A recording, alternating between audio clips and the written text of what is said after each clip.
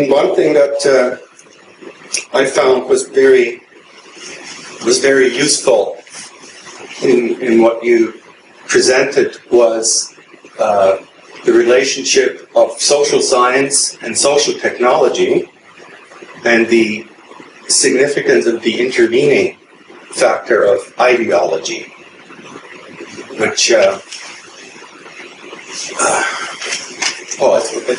it's like a very powerful filter that will only turn insights into technology that suit a preconceived conception, even if that conception is completely undermined by science and by the insights of...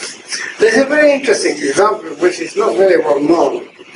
That was the International Monetary Fund. The International Monetary Fund in Washington has two basic departments. One is a research department, and the other is a policy department.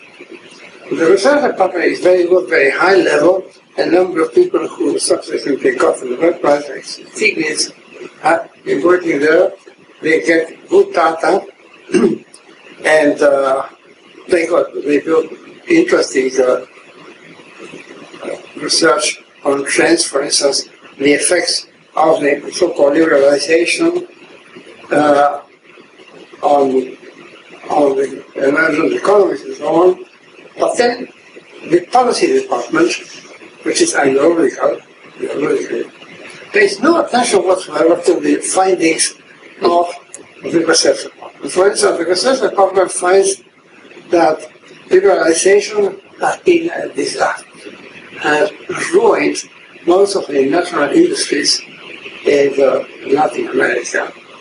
But then the policy department insists on the neoliberal point of view, which is, as you know, was proclaimed from high up by Reagan and by Clinton and by the two Bushes and so on, that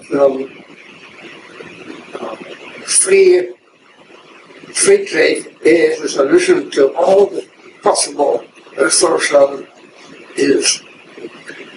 Regardless of what the research department does. So in a well-organized society, ideology and science should come together. Ideology should make use of the findings of the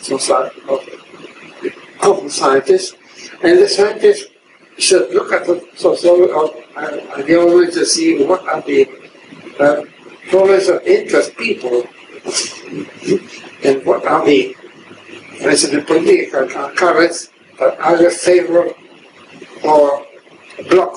But in a way, in a strange way, that's what is happening. Many economists look at the ideologues and the politicians and say, well, what do they want?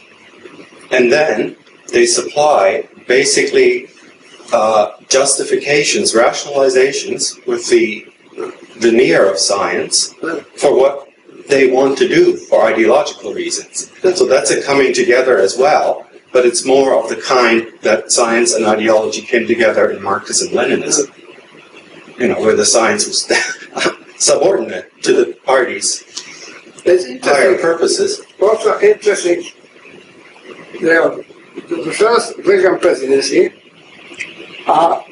Reagan did not cut the budget of basic science, but made huge cuts in the social sciences, because conservatives are not interested in that people get to know what's happening in their societies, because that might be disquieting, might be very dangerous.